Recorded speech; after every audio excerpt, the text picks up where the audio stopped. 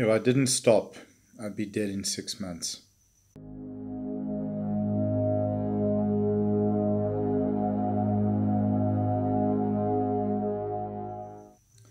I would have drank myself to death. I would have killed myself in a car accident. I would have shot myself. The times that I'd sat with my gun in my mouth, asking God for the courage to help me kill myself, and at the same time begging for Him to help me to live. The single hardest thing I have to talk about in my recovery is this. Because I believe genuinely that this life is a gift and that I'm here for a purpose. But I'm talking about this fact because I want to illustrate the incredible pain, the intensity of the pain that addicts and alcoholics go through. I'm fortunate that I get to work every day with some amazing people that are working their recovery really hard, and I also get to see people new in recovery struggling or relapsing and collapsing and trying to start again. And unfortunately, there are also times where we lose people to the disease. And I've seen some posts lately on social media and hearing people talk about addiction and saying things along the lines of, people who drink very heavily are too far gone to save, or don't care, or that the insanest one is that it's a matter of low self-esteem. Anyone who knows addiction and knows addicts or is working with addiction, low self-esteem may be a byproduct of our addiction and the damage that we've caused in our lives. Low self-esteem is not a cause for addiction.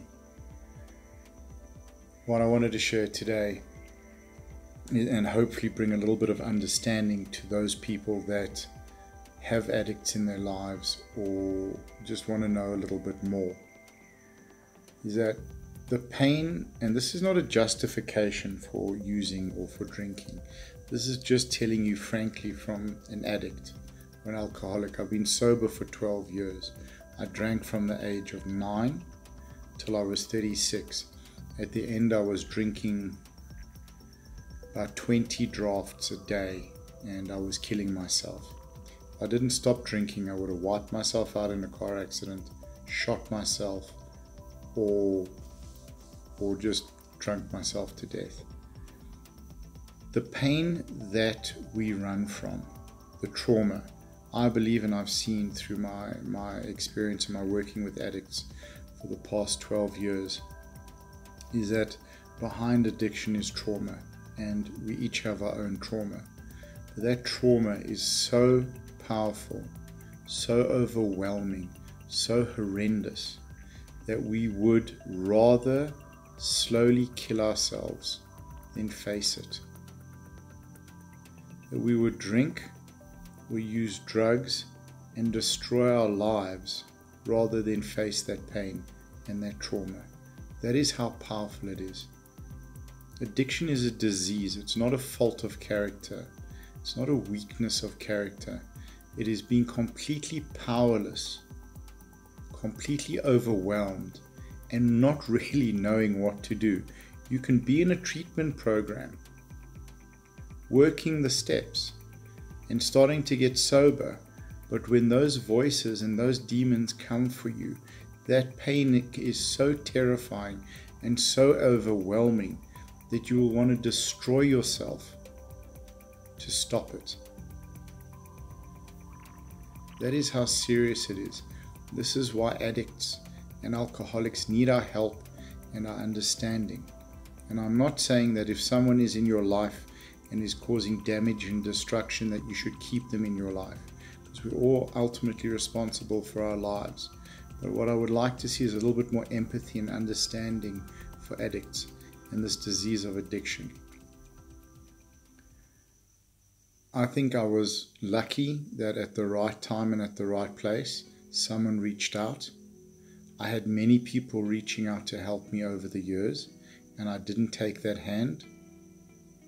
And I got very early on the understanding that I have to live my life just for today. I got into an incredible rehab center. I got an incredible counselor, Dan Wolf, who is just, he's brutal, 100% pure honesty. And the lessons that he's taught me, I've built my life on. And Houghton House have been there. I'm there twice a week, and it is the most amazing thing in helping me build my recovery. But I see the pain all the time of those that are fighting this battle. And it's a battle that never ends. Until you can start to understand who is in control and fight and get that control back. It took me 10 years of hard, honest work to slowly start to get a deep and profound understanding and slowly start to cultivate self-love. Maybe that's something for another video. I just wanted to make this today to explain to people. Just understand that people that are willing to destroy themselves and their lives are not doing it for the fun of it. When you cause this amount of pain and trauma and destruction to yourself and to your loved ones, as an alcoholic or an addict, you are terrified and are running from something so powerful that you don't know what to do.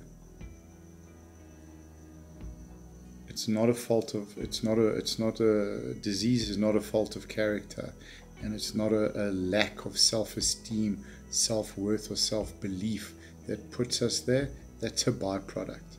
It's blatant, pure fear of facing the pain that we have to face in order to get our lives back. And unless you've experienced it, I'm afraid you won't know it.